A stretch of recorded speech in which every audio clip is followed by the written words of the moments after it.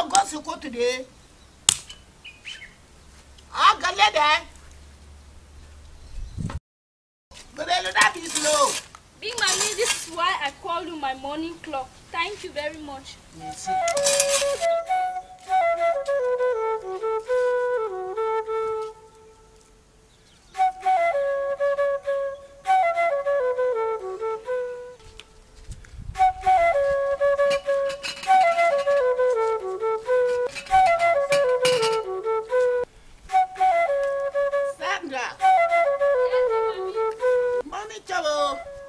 I don't go for fun, no.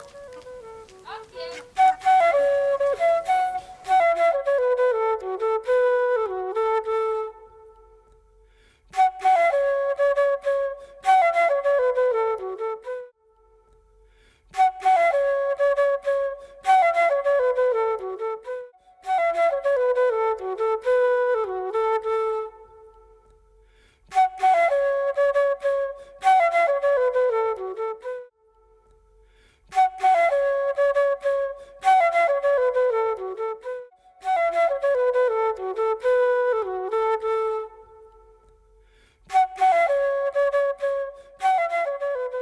Sandra.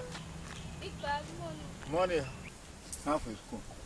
Fine, Big Pa. We are soon starting with our A-levels exams. Your grandmother home? No, Big Pa. As usual, she's already gone to farm. Oh, farm. Big Pa, let me rush to school. I'm almost late.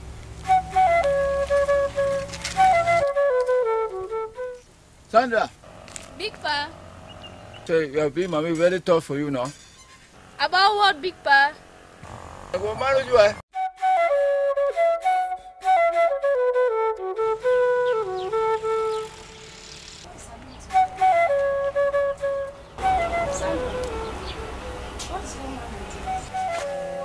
Friends, the story is too long, but time is short. Let's just have a seat.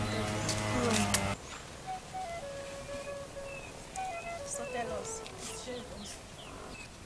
Priska, Cynthia, my education is at risk. I don't know what to do. What's happening? Please share with us. Well, you know it can affect your exams.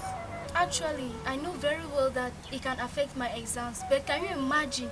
I had a meeting last night with Grandma and she was proposing that I should get married to that old man I always call Big Pa. God of Jesus. What? But sit down, my friend, let me tell you something. You know, Grandma has her reason. You know I'm an orphan and she has been sponsoring me for good 10 years now. She has grown old and her strength is gone. She doesn't go to the farm, of which that was the only means she could sponsor me. Now that she's not able to do it, that's why she had to ask me to get married to Big Pa. What did you tell her? We didn't conclude our discussion. Sandra, you know what? All we need to do now is to pray for you. That's true. I have a solution. I think you should take this your problem to Sister Mildred. She may be of help to you. That's a good idea, my friend. I will do so.